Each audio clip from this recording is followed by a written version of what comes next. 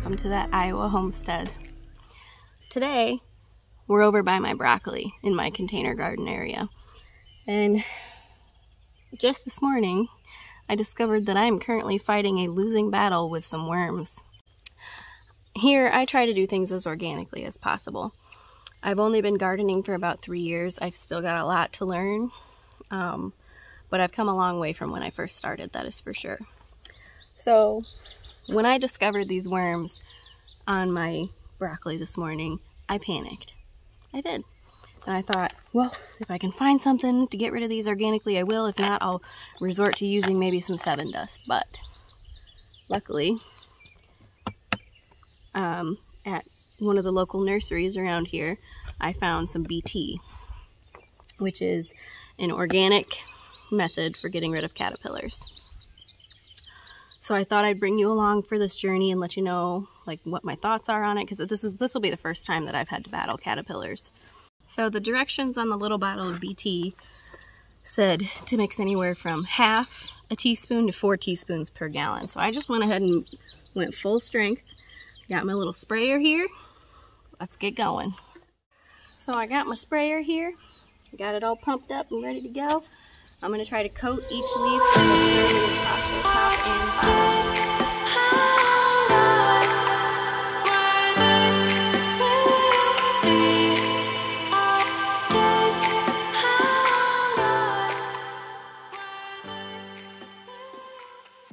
So my understanding of how BT is going to work is that BT is an organic compound. It's naturally found in the soil.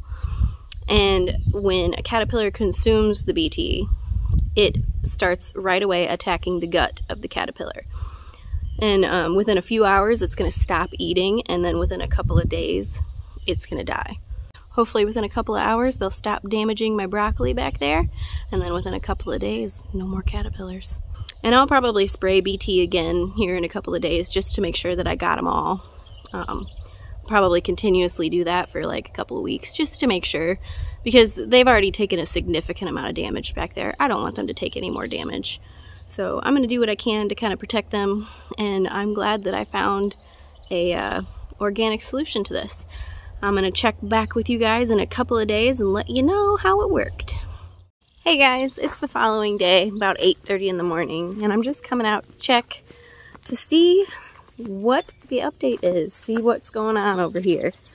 So yesterday when I was checking out these broccolis, I could pretty much pick a leaf and find a caterpillar.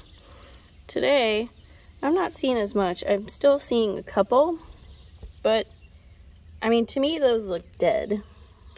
So fingers crossed that that took care of my caterpillar problem. Let's check out these ones over here. Oh, I still see a couple. That one on the right looks like it's still alive. But like I said, I do plan on spraying again. In a couple of days, I will spray one more time, just to make sure. That one definitely looks dead. Yeah. So far, I'm pretty happy with the results. I'm not really seeing a ton of action out here. Hopefully, they're all gone. All right, friends. It has been 2 days since, no, it's been 3 days since I sprayed my broccoli plants with BT. And I'm over here checking them out right now. I wanted you to come check them out with me.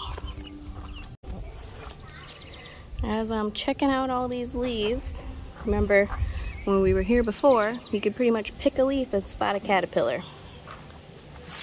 Now, I'm gonna say I do not see any evidence of caterpillars right now.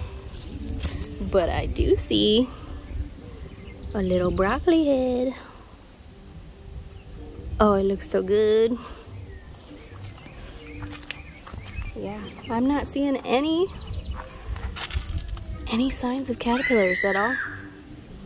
No poop, no freshly chewed up leaves. As a matter of fact, all I'm seeing really is new growth here, which is fantastic. I do see this little garden Spidey here though. That's good.